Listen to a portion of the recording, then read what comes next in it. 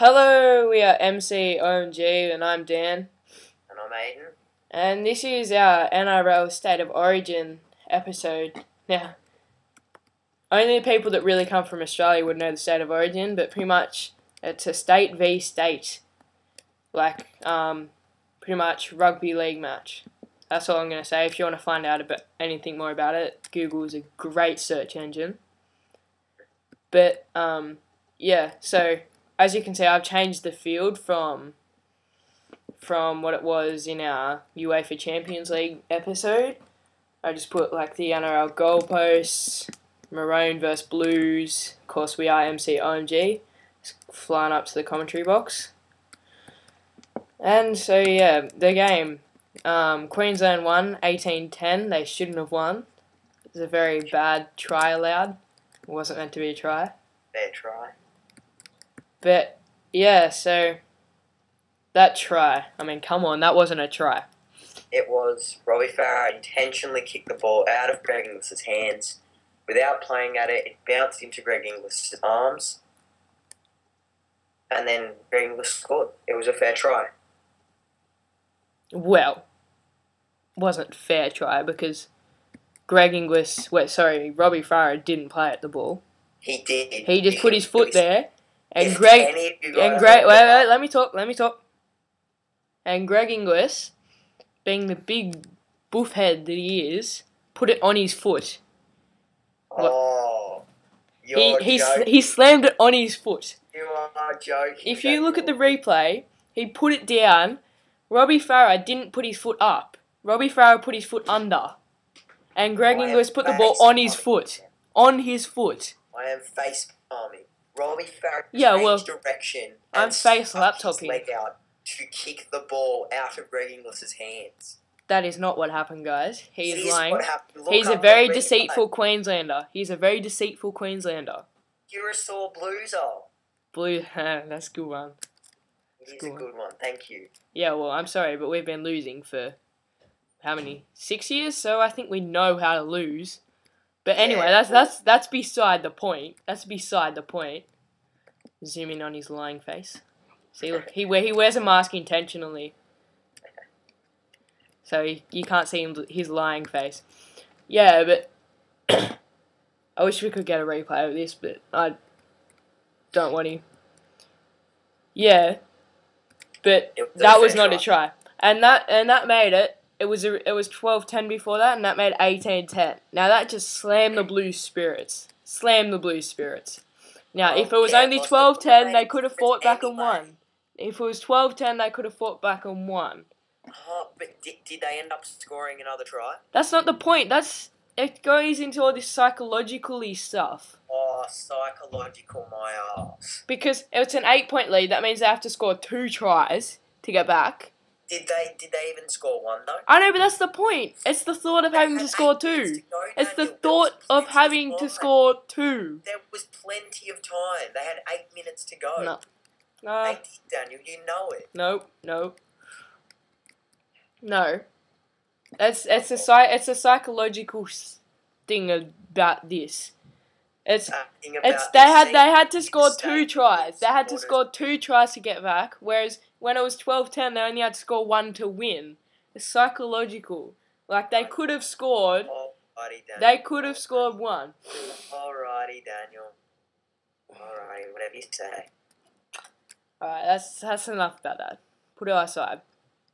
I just did a mad hand gesture. The other controversial issue. That wasn't controversy. Michael Jennings. Oh yeah, I guess, but there was a massive punch up, just group punch up. I forget who it was. One of the Blues or one of the Queenslanders just had enough. Push the other guy, punch on. That is not how it started. Was a load of crap. Was. Greg Bird, the Blues lock, got up and pushed Matt Scott over after giving away a penalty for laying on the tackled player too long. Matt Scott retaliated by throwing the ball at Greg Bird's head. Greg Bird turned around and started the fight. Yeah, that's what I'm saying.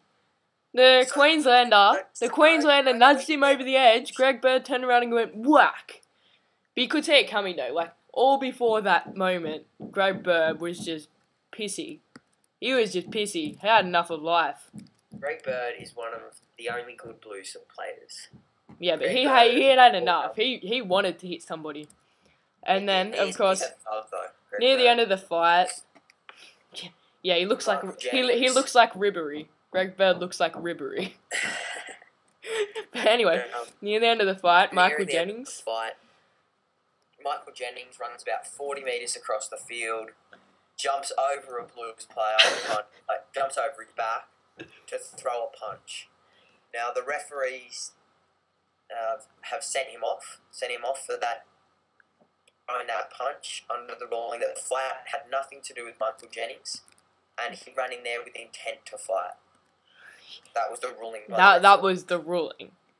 But come on, who that wasn't watching that game wanted to see the fight end? That fight should have gone for 10 minutes. Everybody who wants to see a good, clean game of footy. Oh, yeah, everyone.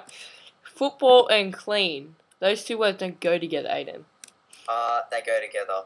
Trust me. Hmm. It would have been much better if that fight had never started and play discontinued. Has there ever been a year in an Origin series that there hasn't been a fight? Yes, last year, retard. As if there was fight game 2 or 3 last year. Yeah, what about game 1? Game 1, big deal. That's one fight. Yeah, exactly. There's been a fight every year. Yeah, retard. Yeah, but I think Michael Jennings was doing the right thing in that. He was providing entertainment. No. Oh my God, Daniel. You don't run 40 metres to throw a punch. He didn't even know misses. He didn't even know who he was hitting. He had his eyes closed. So, I reckon would have served that's what I'm saying. He wanted to provide entertainment. I reckon would have served Jennings right. But those refs were The rookies. player had a duck and Jennings had to hit a Blues player. He nearly did. That would have been funny. That's lucky the Blues player ducked in the first place. Otherwise he would have hit the Blues player. Now that would have been funny. Yeah, it would have been pretty funny. But those refs were rookies. Complete utter rookies.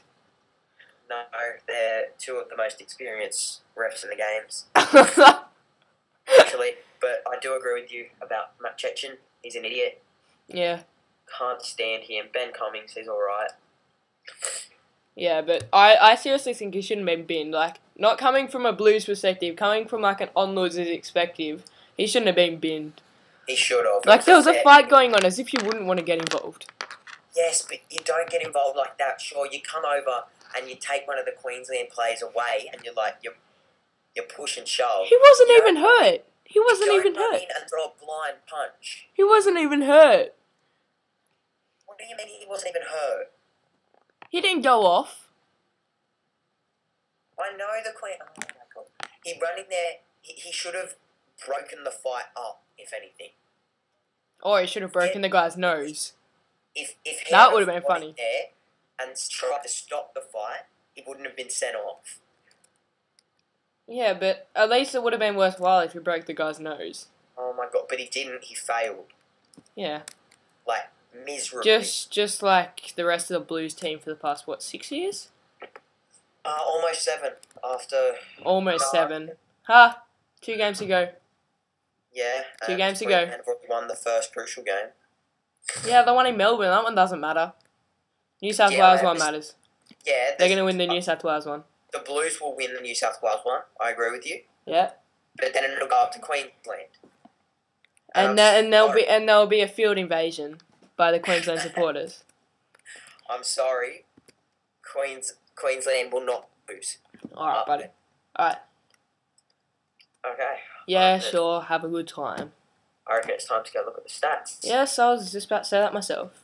So, the tries to New South Wales, 2 tries in all. The first one going to Aquila Uwate in the 6th minute. Second one going to Michael Jennings in the 43rd minute. Yep, and for Queensland, shortly after Michael Jennings was sent off, Darius Boyd crossed over near the corner in the 22nd minute, and then crossed over in the same corner, I think, right before half-time.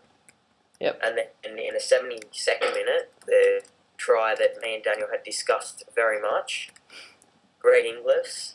The game winner. After a lot of... Yeah, well, you could call it a game winner. Queensland would have won anyway. Greg Inglis in the 72nd minute. Yep. And then New South Wales, the whole game possession, 50%. It was 50% each. Yep.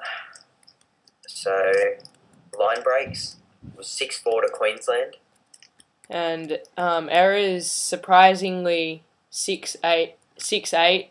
Oh, New South Wales 6, Queensland 8. Yep, and the penalties, New South Wales gave away 3 penalties and Queensland gave away 4. Yep. So just looking at that quickly, you can kind of see that Queensland got lucky in a couple of areas. Like it was pretty even the whole match. I reckon New South Wales should have won. They had more opportunities. Like that, they had so much. Like throughout the game, right until the very last bit. Yeah. New South Wales had more possession. Yeah. At one stage, it was at 55 to 45. Yeah. At half time. Yeah, and they tackled in opposition 20. Queensland tackled them about 25 times in Queensland's 20, and New South Wales only had been tackled like 10 times at that stage. So Yep. So New South Wales had heaps more like attacking possession, but just couldn't convert when it came to Yep. scoring. That's how it is sometimes. But anyway, we'll be covering the second game as well. Maybe, I doubt before, but definitely after. Pretty much like this one, but hopefully a bit quicker. And yeah, so stay tuned. We'll probably be doing a Noob to Pro series. Definitely starting it. And hopefully a bit more in a Skybook. See you then, guys. See ya.